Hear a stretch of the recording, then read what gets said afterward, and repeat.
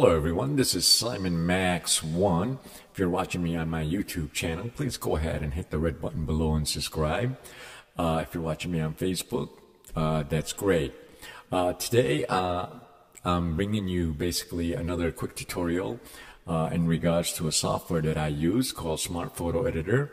As you notice, if you're subscribed to my channel, I had done a first video in regards to landscaping using this program.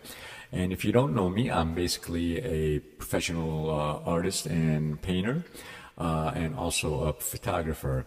I've moved away from weddings and I've gotten into more portrait photography. I love that style of it. And this is one of the programs that I use daily for my clients or quick photo editing besides the Photoshop or Lightroom.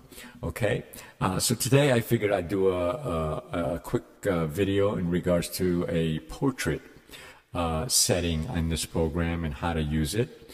So without further ado, I'm also going to leave the link below in the description to have you check out this program.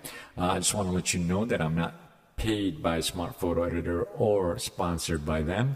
I wish I was, but I can tell you I'm not. I just love the program and love the effects that it has. Also, if you notice on my screen, on my desktop screen, is a picture of my last trip to Vegas. This is a picture I took standing in the middle of the street of New York, New York.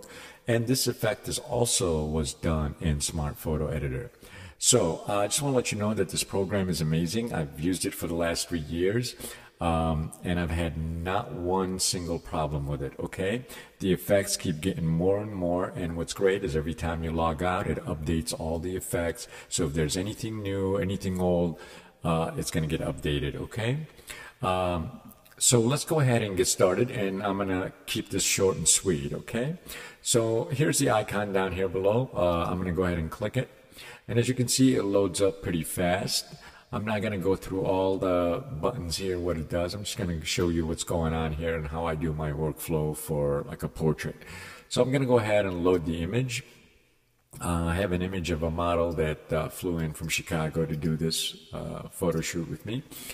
So now if your photo comes in like horizontally, there's a little button here to rotate it. Just go ahead and hover over it, and it gives you the option of what you want to do. So go ahead and hit this last button right here and rotate it.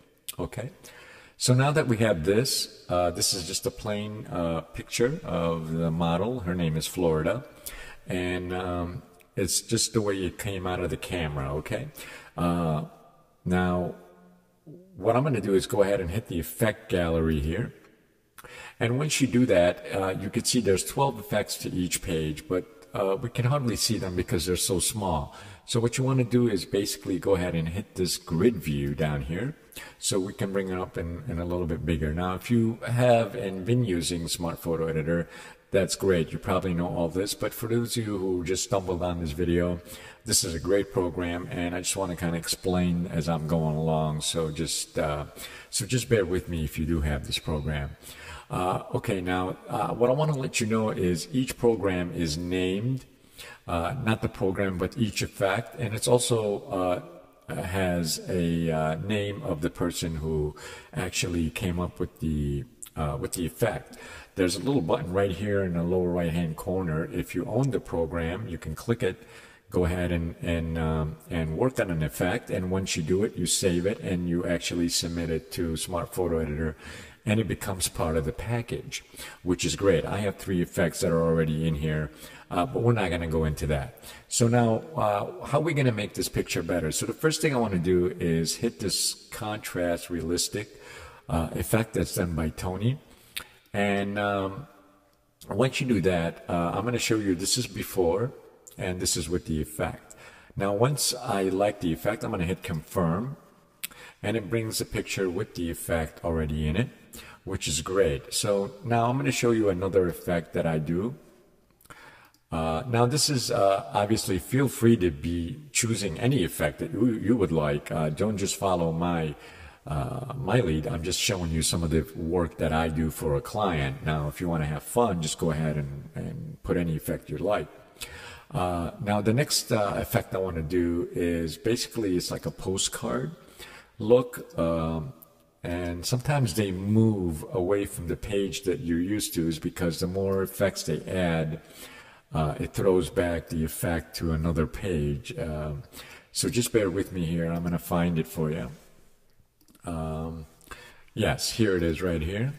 Now this is the postcard effect. I kind of like that for like a model or a magazine shot or kind of a grunge look. It's great kind of artistic look.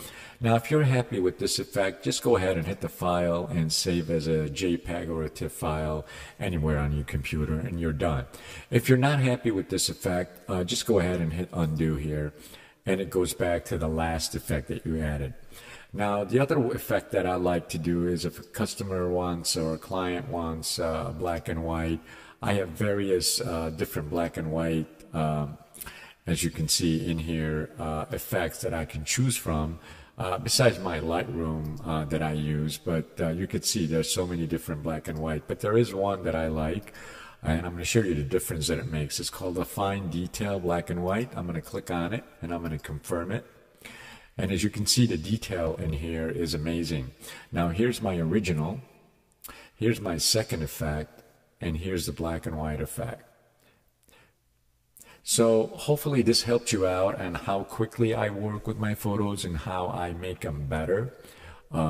Just because you see something in your camera the first time and you're not happy with it, there's a lot of great programs such as the Smart Photo Editor that can make your work so much great and so much easier. So please check out their website in the link below, and please hit the red button and subscribe to Simon Max 1. Check out some of my work, and hopefully to bring you video number 3 on more of this great program for my next video. And hopefully leave any comments or any questions you have. I'll be glad to answer them.